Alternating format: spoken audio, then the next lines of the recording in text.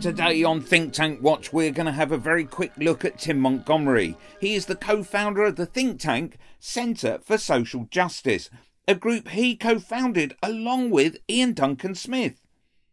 Some of their bright ideas include increasing the state pension age to 75 and being the brains behind universal credit. Anyway, here he is on Talk TV to talk about Brexit 4 years on, and of course he's going to attempt to say it hasn't been a complete failure, trotting out one of the familiar pretend benefits, the vaccine rollout. Go on then, Tim. What evidence is there that Brexit has been in any way a good idea?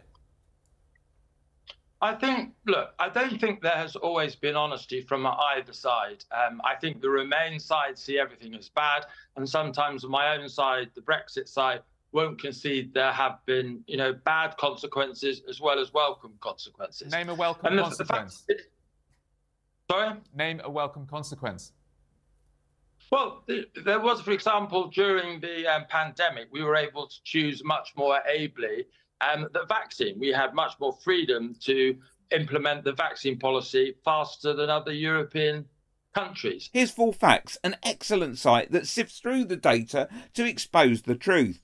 And the fact is, and it's been highlighted by many other people and institutions, if we had stayed in the EU, we were free to act independently to approve our own vaccine in an emergency. Anyway, we shall see more of Tim Montgomerie, and in the meantime, if you see anyone from a shady think tank, please alert us to their presence. Click here for a report on Mark Littlewood from the think tank IEA.